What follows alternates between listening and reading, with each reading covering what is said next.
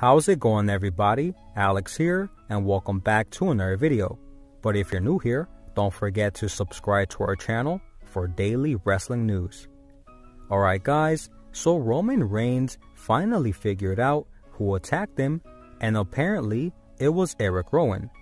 Now, both superstars will face each other at Clash of Champions.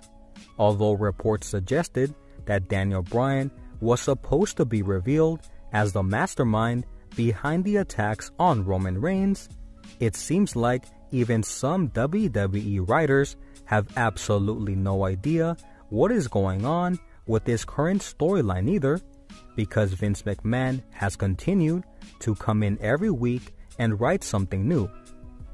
According to The Wrap, the current storyline between Roman Reigns and his entire Whodunnit attacker situation has gotten way out of hand. This is to the point where one WWE insider said if they were to explain exactly what the initial plans were, nothing would make one bit of sense. Thank you guys so much for watching, and have a wonderful day.